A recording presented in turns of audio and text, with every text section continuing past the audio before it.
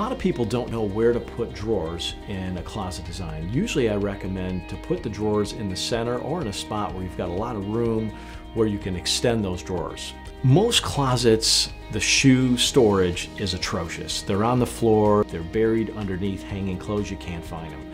It is far better to have shelving that you could see the shoes and find exactly the pair you need for that day. When we're working with customers, a lot of times we're going to look at how wide those sections should be.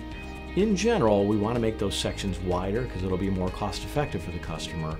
However, the sections do need to be designed based off that person's usage. Most of us don't have enough space to begin with. So what we first do to make sure we use every inch is first we take a laser measuring device to measure both the top and the bottom, and then we design the closet to fully extend from one wall to the other wall so there's not an inch of space missed. The first thing we do is look for different things, we call them obstructions, that'll mess up a design.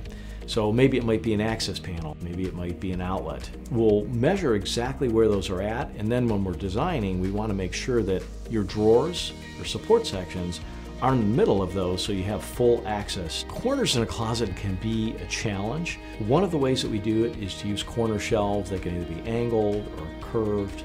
Another way would sometimes be to have hanging on one wall and then maybe shelving or drawers on the opposite wall, so again it's easy to see everything that you've got.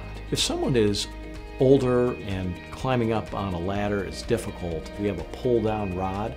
So on clothing on an upper level, you just pull the rod down and the clothing comes to you. The best way to ensure that a closet is not overstuffed is to first declutter, get rid of things that you don't need, or seasonalize your wardrobe.